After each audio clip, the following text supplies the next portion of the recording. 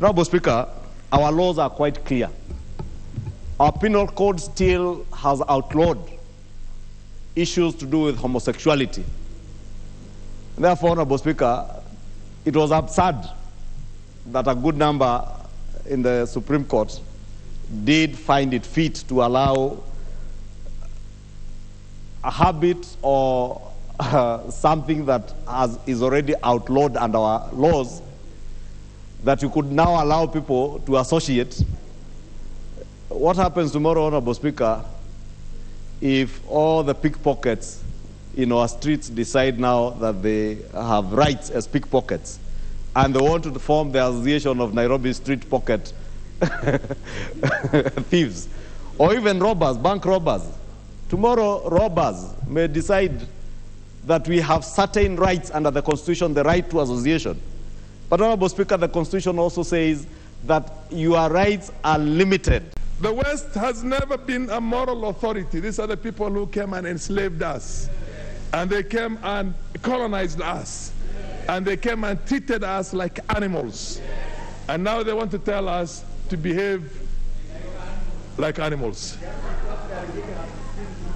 The next thing that's going to come up... Honorable Farah Malim, which animals engage in homosexuality? No, you're right. I'm sorry. I withdraw that bit. I withdraw that bit in the interest and the respect for the animal kingdom. The animal kingdom never engages in that. But the next thing they're going to tell us is that somebody has a right, a man has a right to marry a woman. They want to tell us that a woman has a right, to marry another man, or a woman has a right to marry a woman. What do two women who are married do? What is there? God has created a man and a woman. It's there in all the Abrahamic scriptures. It's in Islam, it's in Christianity, it's in Judaism. If we allow them to take over our lives, we have allowed them for far too long for them to exploit us and to dehumanize us as human beings. On this, we will say no. If they're going to come up with the travel, restrictions, keep your country, keep your cultures, keep your nonsense to yourselves. And I'm talking to the West in this case here. It is quite clear from our books that some of these things in LGBTQ are actually outlawed. And therefore, anything associated with those characters cannot be allowed to stand against the morals of the people of Kenya. Whether it's sodomy, whether it's lesbianism, whether it's queerness, whether it is anything that is outward practiced by these characters who say they have human rights. They may have their rights in private, and I'm sorry, I shiver and shudder when I imagine what they do in private, because it is totally repugnant, especially to us Africans. It's also important to condemn those who come with these ideas. And this is why today we celebrate the President of Uganda, Yoweri Museveni. We celebrate the late Robert Mugabe of Uganda. And sometimes it actually appears Idi Amin himself was a saint, because these are the things he was condemning those days, in spite of being incited by these same Europeans and Americans to kill a few Ugandans. Therefore, we as Africans must stand up. We must stand to be counted.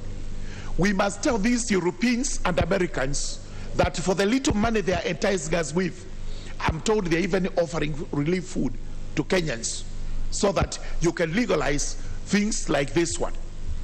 They have been approaching our organizations, including the Kenya National Human Rights Commission, offering tokens so that they can promote rights of such characters. Thank heavens, these commissions and these organizations have said no to their little tokens. Let them keep their bad habits in Europe, in America. Let us as Africans keep what we consider to be morally upright and suitable for our society. Speaker, I am a watcher and I'm a fan of National Geographic, which has documentaries. You see male animals being attracted to females, fighting to death. I have never seen a male animal raising to satisfy itself sexually on another male animal. So what are they telling us, Mr. Speaker? Mr. Speaker, this country, and I want to hear the leadership of this country speak against this. In fact, Mr. Speaker, I think the president of this country should write immediately to the Attorney General to appeal this ruling. It cannot be bearable. Yes, Kenya is a Christian nation. It has Muslims. It has all denominations. But Mr. Speaker, our constitution is supreme. 11 explicitly said it. The Ashpal guy spoke about it, his commission, the bombers 1 and 2, they were against this. How can we then, 2023, admit the gays and lesbians of this world to rule this country? Mr. Speaker, on this seat where I sit from, I am telling people who I represent from Mavoko, if you see gays and lesbians, tell them to be wary of me, because I'm going to tell you what you are going to do with them. So are Kenyans. We cannot allow that, Mr. Speaker. We must condemn this ruling by all means, even if it means us calling those judges to apologize to Kenyans and say they judged and they ruled when they were not sober, Mr. Speaker. Then is when we are going to agree with their ruling. However, Mr. Speaker, this House has a role to legislate and make laws that befit this country. Let's not forget our mandate. Let us stand by the virtues. And look at the ruling by the Supreme Court, whichever way it was, has gone against the Constitution, Article 11. And therefore, it means that judgment which was made by the Supreme Court is null and void because it is against the Constitution. And there is nothing else we can say about it. We will still consider in this House that that law never existed. That judgment was never made. We just consider it as if there was nothing done. As if the Supreme Court judges, if there was 6, if there was 7, they sat in vain. Whatever the decision they made in that particular judgment, it was done in vain. Because Article 11 is very clear.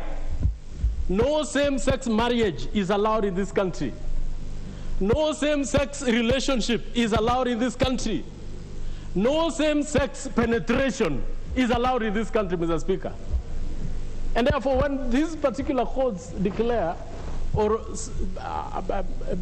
presume to be making a declaration that they are making a judgment, they are giving a ruling that we allow these people to have a relationship, we allow these people to look at one another, we allow these people to have some association.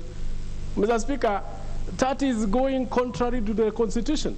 And therefore, Mr. Speaker, I would want to say, just like what my senior said, do we need to tell these judges to revoke? Do we need